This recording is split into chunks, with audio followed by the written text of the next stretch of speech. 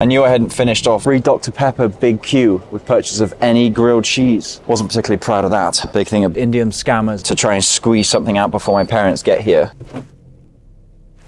Ronnie Ramsbottom III. I've realised recently that I've been starting to try and plan out what I would be saying as I turn on the camera, which is not the way things were planned. Alright, so last night I just did that audio section. You did get a nice snippet of me, to be fair, one really nice picture in there. But that just audio section, it felt really different. And it was... I knew I hadn't finished off yesterday's video, or at least like said, that's the end. So I stuck. I was like, I can't hold the camera out and record it again. So screw it, let's just try it on its own, just with the audio. And it felt quite nice, just to ramble about topics that I guess kind of half planned out.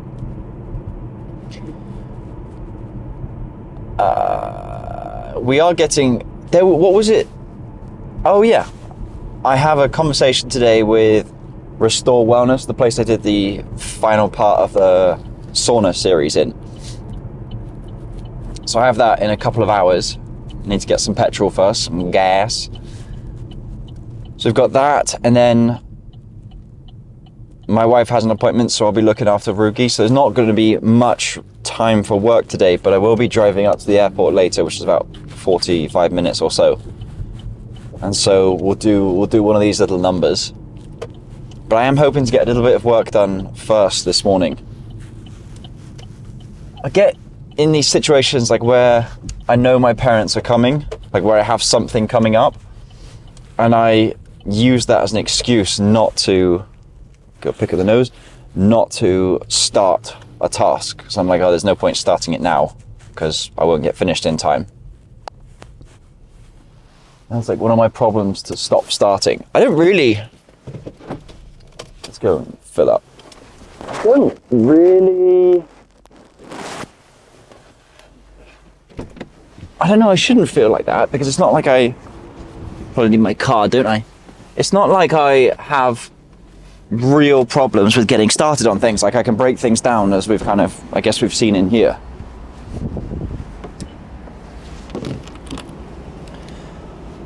And so, like, what is that? Is that just me being lazy, or am I making a good decision? I guess part of me is thinking there's no rush to try and squeeze something out before my parents get here. Especially if it's, you know, not as good as I want it to be. I'm not saying I'm a perfectionist. That was nice. That worked really well. Yeah, I'm not saying I'm a perfectionist, like far from it. But I don't want to put out crap, you know? Like all the time spent planning to fail on one part of it just seems like a waste. You have to click the button. Got a new one of these this time. What have we got on offer? Free Dr. Pepper Big Q with purchase of any grilled cheese. What is in that? That's like a barbecue pulled pork grilled cheese sandwich. Interesting. Siri, PodVlog quickie.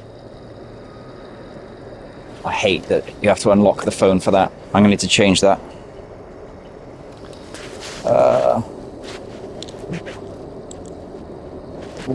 Oh, you little bellend. Screen went off. Oh yeah, fairly interesting situation yesterday or the day before. It's a 2-lane road. I'm on the right lane and I'm driving behind a guy who's going super slow. So a car overtakes on my left and I decide to get over, and that's like a good speed that I want to go at. So I get behind this guy, driving at a good speed. I'm good with not going any faster because of the speed limit. And then the guy in the lane that I just pulled out from speeds up like crazy and just goes off into the distance. And I was about to pull back over into that lane. It was like my mind was telling me, oh, well, now they're going faster, so you have to go as fast as them. And why is that interesting? Do I want a receipt? No, I don't. Why is that interesting? It's because someone else almost controlled my behavior, even though I didn't really care for it. Like, I didn't need to go any faster. I didn't want to go any faster. And I was moving my hand to put my blinker on, my indicator on, when I realized. I just thought that's really interesting. That's a perfect example of where, because someone else is doing it, you think you should do it too, or you think that it's the right thing to do. I'm above that. I'm above that matrix stuff, aren't I? I know all of this. I don't know where that came from. That came out. Shouldn't have come out. PodVlog quickie.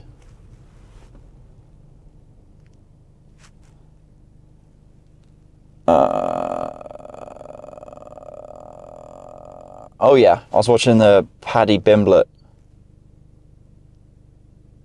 Just watching, I guess, an MMA fight on TikTok. And I don't know about you, but I'm sat there just getting more and more tense throughout the whole fight. Is that normal? Do you do that too? Also, other question. The intros to these videos where I take just random segments and try and make a weird sentence out of them at the beginning, do you like that? Or is it just kind of like, oh, this is weird?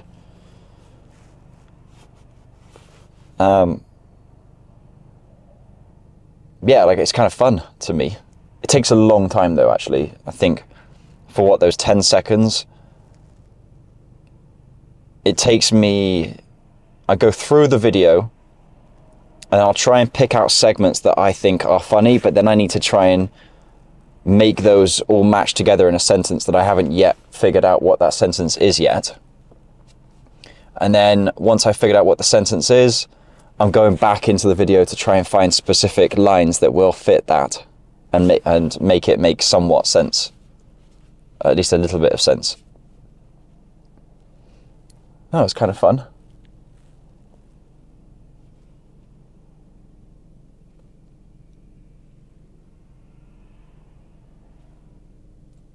I bought this book the other day. I haven't gotten around to reading it yet. It's called The Art of Learning. I don't know who it's by. It's got a white cover, some text on the front, probably some text on the back, and maybe even some in the middle, but I haven't picked it up to read it yet. Oh, that's actually really bad. I have so many books. I don't know if I think I mentioned this as well, that I used to read 30 minutes. I used to wake up, walk the dogs, read, and then go to the gym. But since having these videos to edit, I just stopped reading.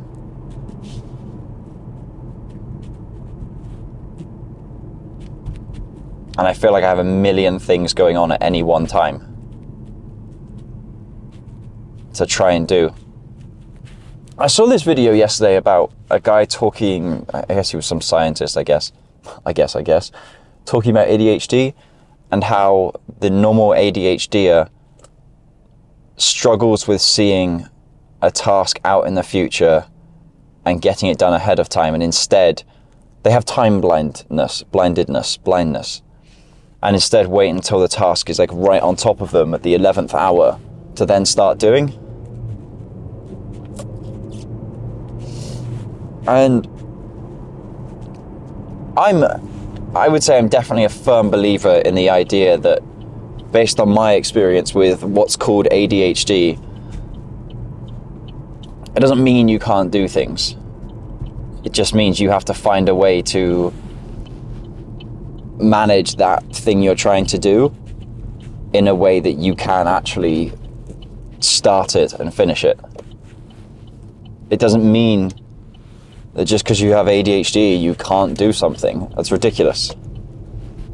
There's always a way. Oh, what a stupid thing to say. And there's always a way to do it. Sometimes I make myself want to throw up and then hold my head down and eat that again, you idiot. Also, that kind of comment, I know a lot of people would be like, oh, you shouldn't talk down to yourself. Bitch, come on, I can deal with that. me in 2 years with mental issues.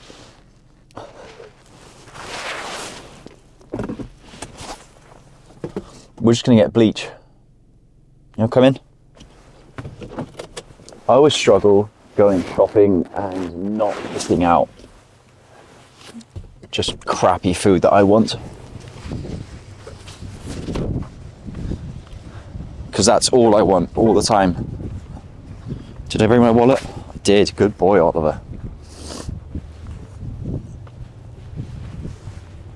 Like, I really struggle with not buying crisps. Actually, it's gotten easier as I've gotten older, as I've gotten far more mature. Like, try not to buy crisps, try not to buy chocolate, candy, sweets. Because I don't really have much self-control. Once the bag's open, I'll just finish it. Like, I think I've polished off a box of Mike and Ike's in about an hour or two the other night. That wasn't particularly proud of that. Okay, we're not doing the shopping trolley today, because that is too much bloody effort.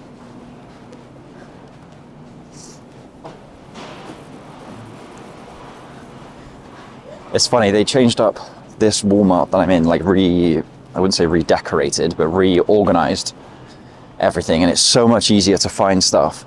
But all the people that were complaining when it first happened, like, you can't find anything. Well, obviously, because you don't know where anything is.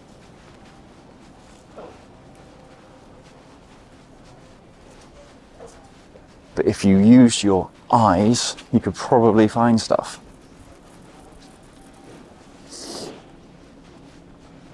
My wife and her family have this. It annoys me, but there's nothing to do with me, so it doesn't matter.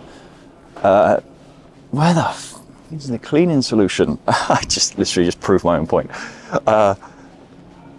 Yeah, they'll call each other with a problem and pass it on to one of the others, like to try and solve for them.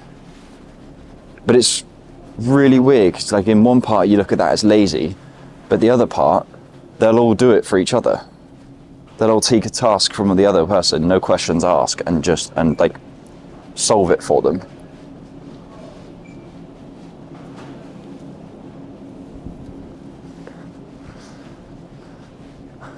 Whereas for me, I'm like, what the hell would you call me with that problem? I'll help you, but what the hell would you call me for? Try and solve that yourself. I guess that's one of my traits. I find it quite frustrating when I don't see, I think I might actually be quite hard to work with. Where the fuck is the bleach? Oh yeah, it's down this way. Yeah, it might be quite hard to work with but I feel like for a professional sense, I'm doing it the right way. Like, what I mean is, the way I expect business to be done, the way I think of being professional, I would expect that of someone else. And when someone doesn't do that or provide that, that kind of thing annoys me, and I wouldn't say I get on them immediately. I'll give them a few tries. But I would like things done in a professional manner. I don't know where I'm going with that. I'm trying. Just give me a second, all right? Stop jumping down my throat. Might be on the other side. This is bleach and stuff, isn't it?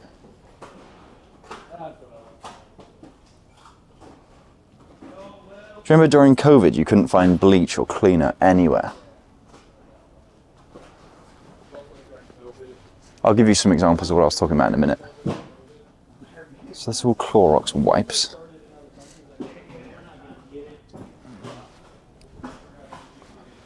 I'm not stupid, it's just not here.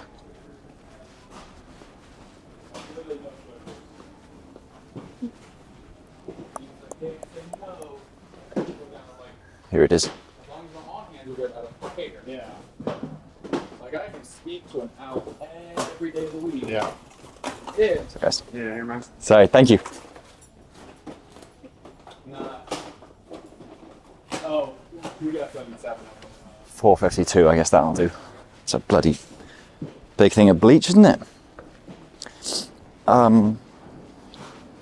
Sorry, thanks. Okay, yeah, so here's an example. If we're emailing back and forth and I'm expecting some information from you, and you're trying to get that information from someone else, and like you've told me, or there's the expectation that you should get back by the end of that day, then even if you don't have that information, you should be emailing that person to say, just quick update, still trying to get this information, didn't come through, here's when I'll provide the next update. Things like that I think are just a normal practice in business. And when people aren't doing those things, it frustrates me. I find like if we're going to work together, we have to set out what my expectations are, what your expectations are, and how we each get to those. Like how we make sure that you and I can actually work together. And you could say a lot of that is on me. Morning. Good morning. How you doing? Good.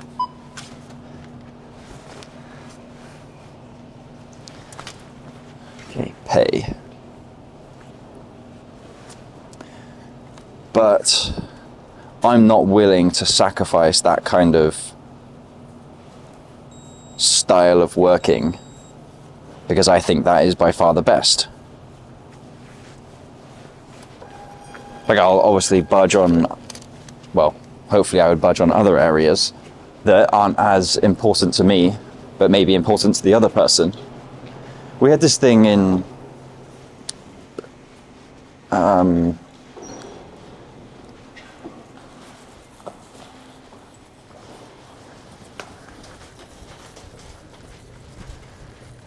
we had this thing in my old job. It wasn't just for my job, it was for like the framework that we used for actually working.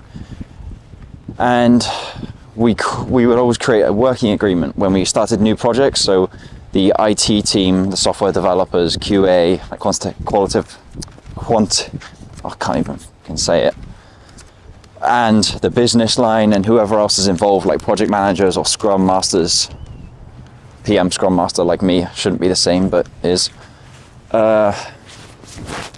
Making sure that everyone understands how things will work together, how the people will work together, like when updates are to be provided, how long of notice do you want to provide when something isn't going well? What are the expectations if going live date isn't to be met? How do you want to be emailed? Like if the business line has questions or if the IT line has questions, how do you do those? As a project manager, I probably have a view most people hate. Now, I love the idea of a software engineer going straight to the business line to ask a question about requirements, like, so let's choose something basic. The color of this button. Right? You wanted it this way, but we can only do it this way. I like the idea of that immediate, like taking out the middleman, which would be someone like myself.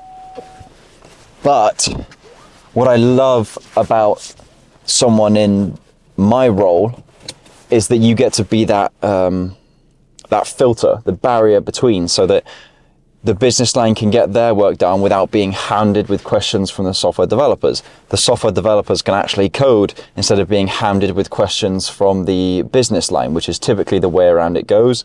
And the software developers hate that. I say that having also been a software developer. And being that person in the middle to protect, you would call it protect both sides. Like you always want to protect your team from more things coming in, because if you don't have that and you have software developers who are happy to work on the next best thing, especially when the business line are adding pressure, you find that the scope of the project increases, other tasks get put on the wayside and don't get done, and then you get to a place where you're like, what the hell happened? We're not going to meet our goal, and we've got all these other features and work done that we didn't need to get done. I literally have no idea how we got onto that topic. Communication, that was it. Yeah, like I do like things done a certain way. and there's probably actually a flaw of mine.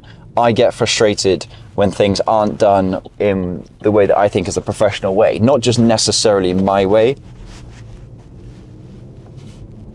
But I think the way I think about my way being right is I'll look at an actual list of all the qualities you would look at in someone who does this job or this role, and I compare how I do it up against that, and if they match up pretty well, then I would say that I'm doing it right. And if it's not done that way, then someone else needs to be taught, or what. Hopefully I've explained that well enough that I'm just not a dick who expects everyone else to do things my way.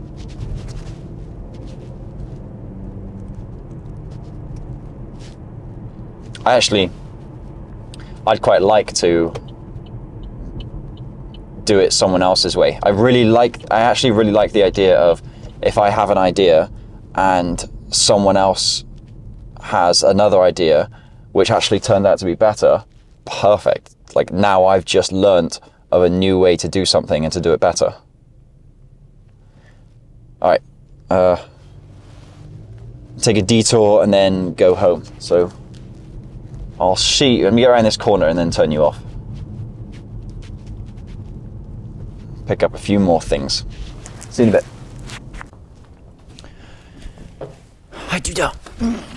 All right, I'm cleaning up because the hot tub, the inflatable hot tub, don't be thinking we are swaggy out here, is going to go out the back here. So I'm just kind of cleaning off the dirty bits. I'm not sure, why am I spending time thinking about whether I should use the blower first or use the brush first? I'll just use the blower first.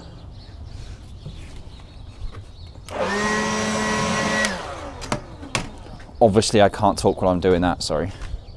Sid, I just put a flipping cotton wool bud behind my ear. I wonder if you'd be interested in this conversation. There always used to be this feeling that if a creator was going to partner with a brand, that the creator and brand had to be super aligned. You had to know all about their business, you had to merge together, and it would be this, you fully stand with this company. And I was thinking about that this morning. I've always kind of tried to consider that. But as I was thinking about it this morning, I'm thinking, why? Does it need to be that deep? Do I really need to buy into a company's everything that they mean just to be able to use one of their products, just to be able to receive money from them? That's essentially like saying, which one gives it air? This one, I think. That's essentially like saying, oh, the place you work at, yeah, you can't work there unless you fully embody exactly what they're doing. I guess those Indian scammers have kind of got a bit of a question to ask themselves, haven't they?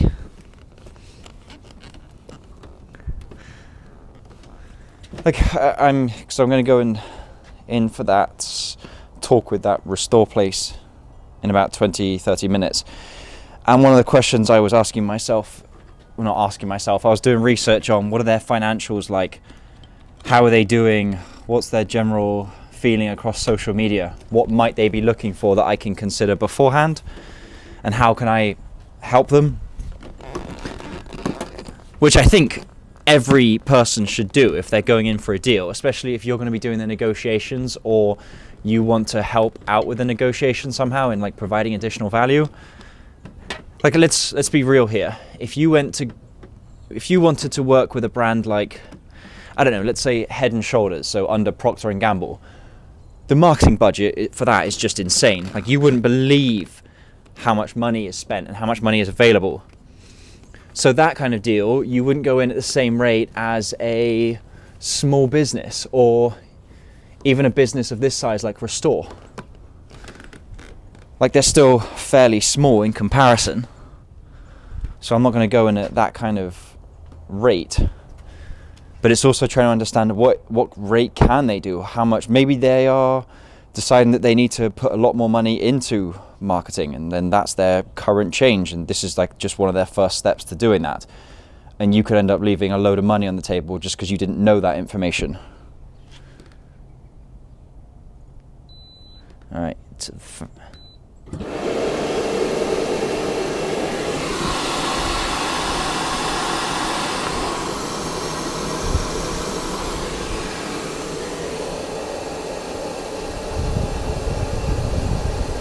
Wrong hole. I think it goes in here. And I remember the trouble I had with this last time, that I couldn't get it attached properly, so I just had to hold it. Let me pause while I do the noisy bit. And now we are doing the, what's it called? Oh, wrong bloody thing.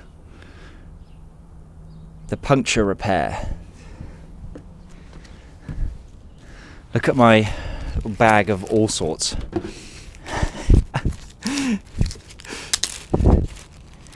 Alright, would I like to make sure this was all nice and clean and looking good? Yes, yes, of course, Oliver. Can I be arsed with that?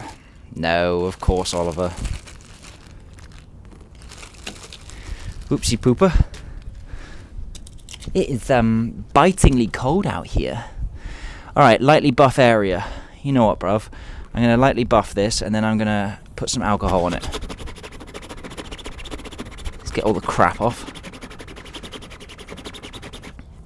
Sorry, yeah, the question out of that was, do you think that every influencer should fully align with the brand that they're about to work with? You know, the more I think about it now, the more I think no. Like, don't get me wrong. I really don't like the whole wokeness situation. Like, I think do whatever you need to do. You know, what keeps you happy, sure. But I'm not a fan of the wokeness stuff. I think it's a lot of attention seeking and misunderstanding and victimization. Lightly buff area around puncture with metal scuffer, removing loose particles. Make sure the entire area, yep, bloody lovely. Squeeze moderate amount of rubber cement onto roughened surface and spread evenly. And then what? Because I gotta wait for that to dry. Work into material and scrape off excess. Like, I'm not talking that I'm going to go and cause a fuss with someone because they are woke. Like, I'll just let you do your own thing. As long as you let me do my thing, I'll do... You know what? Whether you let me do my thing or not, I'll still be doing my own thing. I'm just not interested in wasting time on other people's opinions that don't really matter to me. They don't really have any impact. They don't change the way I'm thinking, don't improve my life. Remove foil backing. Guess we're not there yet, are we? Oh, lots of rubber cement. I can see the bubbles coming out of the cauldron in the middle.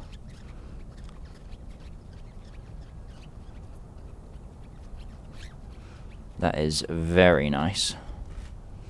You might have outdone yourself there, Oliver. The bar is pretty low.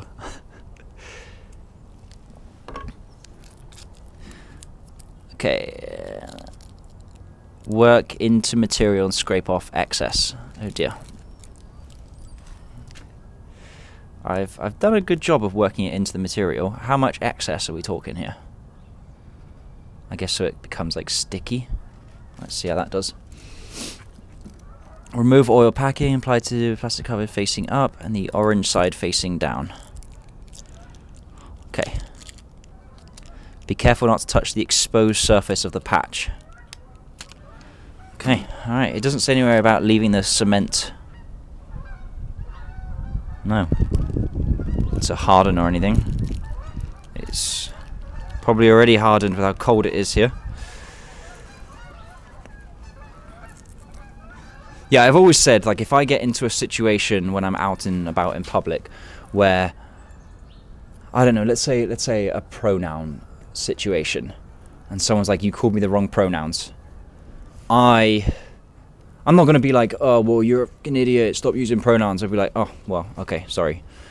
And then if it becomes more of an issue than just that, then I'll just remove myself from the situation. Like, they don't need it, I don't need it. Like, we can carry along doing whatever we were doing symbiotically. I don't know if that is even going to fit. Siri, define symbiotically. Symbiotically means in a way that involves interaction between two different organisms.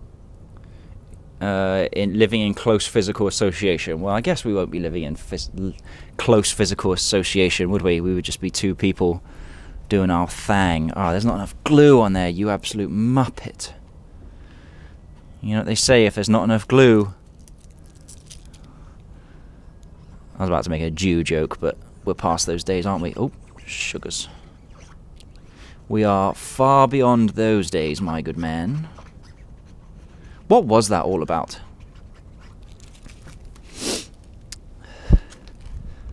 Those days where everything was, you stupid Jew, you effing Jew. That was weird, wasn't it? 9:22. Okay.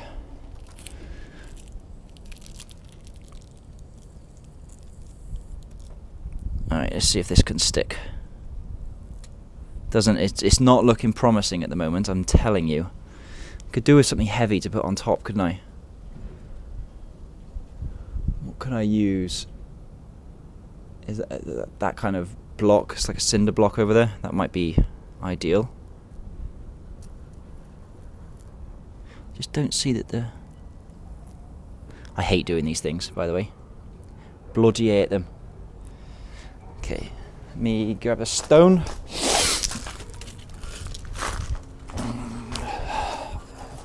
I couldn't tell you why this is just lying around, but I'm hoping that's what we need. Maybe I'll just leave that for a few hours. Yeah, alright. Let's put everything away. And then I'm going to have another look at Restore Place's social media accounts. I need to fill this up with water later, by the way, and get it turned on. I think it takes about 2 days. So I've left it about 2 days too late. We'll see if that fixes first. Madame. Okay, let's go inside. Alright, you juicy loosey goose. The hot tub has been set up. It's currently just warming up.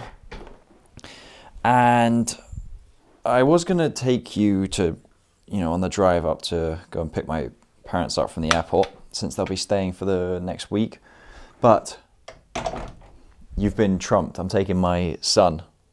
I would much prefer you guys, but of course I would prefer my son. Looking forward to it. So I thought I kind of talked through, first of all, got to get this looking nice. I guess what I've been doing, the other thing, the conversation I had at the Restore place, they liked, essentially, the initial thought they had was like an ambassadorship, but not on your typical social media term. It was like you get 4 free credits to do something and then we'll give you half off other things. To which point my reply was, just business perspective, I can offer a lot more value than what that is in the exchange for. So gave them a good idea of what we were looking for in terms of both somewhat of a price and then looking at like a monthly stipend type thing. Going on this idea that what if let's say a monthly thing looks like maybe 1 TikTok a month or 2 TikToks a month or something, and maybe doing like a sauna section in this video. Don't know, still building it out, but not, what's it called? Expectations are not particularly high with that. There's a lot of room, there's a lot of distance to go to make up from what they were planning on offering versus what I would accept.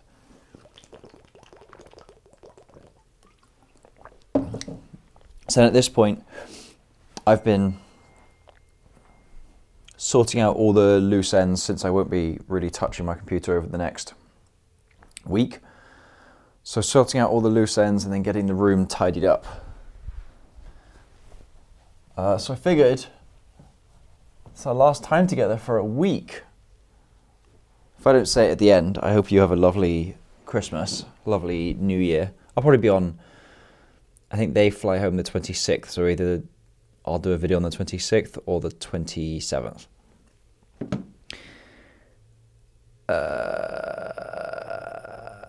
Here we go. Is that the one? Yes.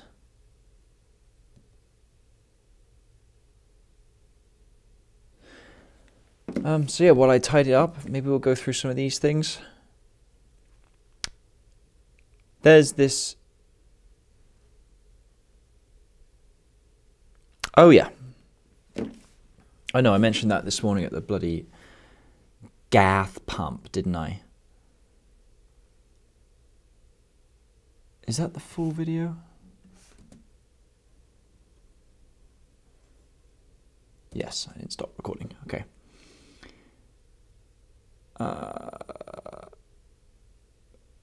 Ali Abdal.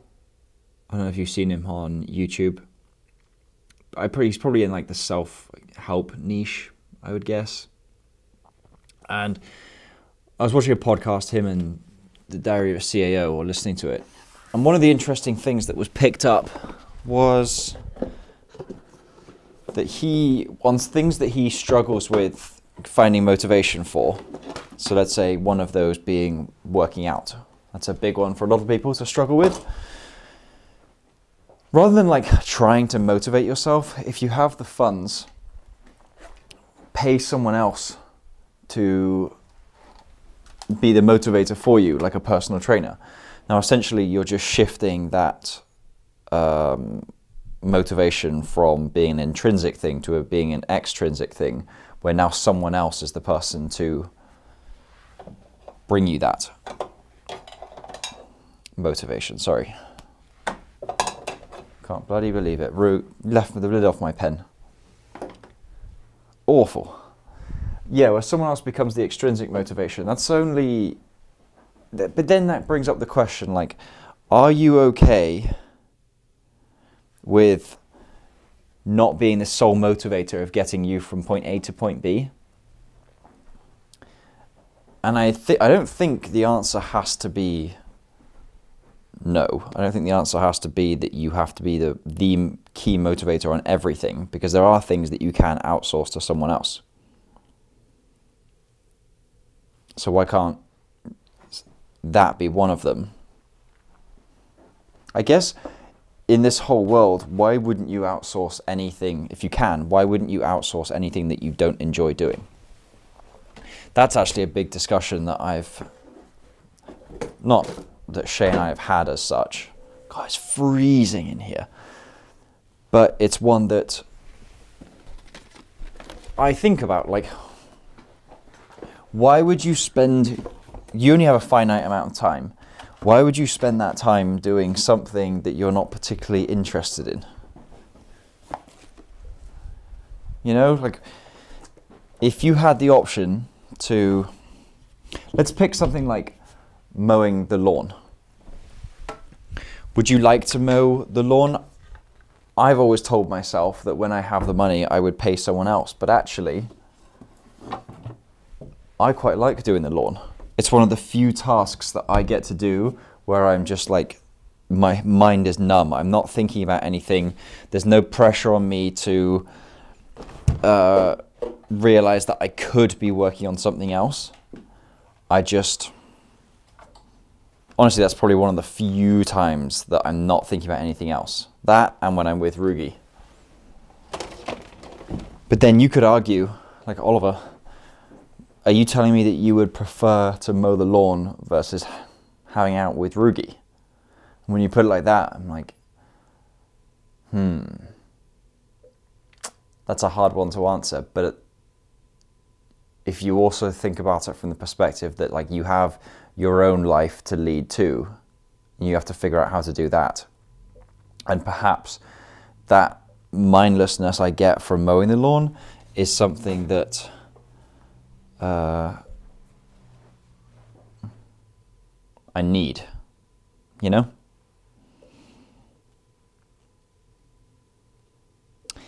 Here's another question, which I think I'm going to ask it as a question, but also I think I've figured out what the answer is. So, how do you get viewers to care about the who doing the thing rather than the thing that gets done? So let's take my, I don't know, needle mat series, where if you haven't watched it, it's on TikTok and it has done pretty well each time. But how do you get people to want to watch, in this case, me doing something, like, again, in this case, the needle mat, versus people who are just like, oh, that needle mat looks interesting. What happens in this video? And then they don't care about the person who made the video. I think you have to forget about any kind of how is this made for social media and just think,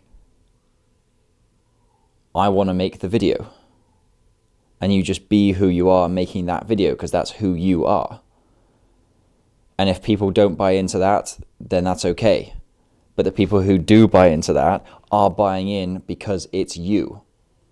You're not changing the way you are or the way you're doing something to try and increase the amount of time someone spends watching a video or increase the number of people it reaches. Like, I like playing that game for the TikToks. That's a fun game to play for me. Especially when I've had all the enjoyment of making the video to begin with, the content. But for like these videos, for example, I don't know, I don't have any expectations. I mean, yeah, don't get me wrong, would it be nice to get a nice check from YouTube for the ad revenue, to have brands wanting to send me stuff and pay me to just feature it in a video, just very naturally? Yeah, that would be really nice.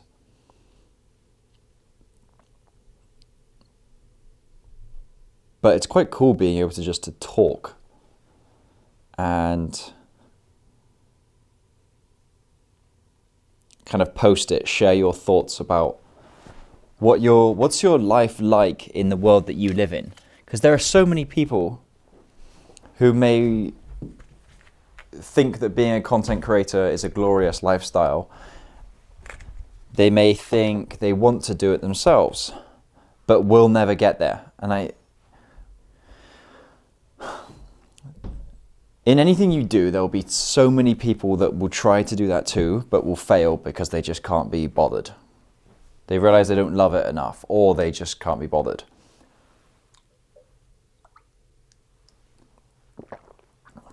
And this content creation thing is a long game to play.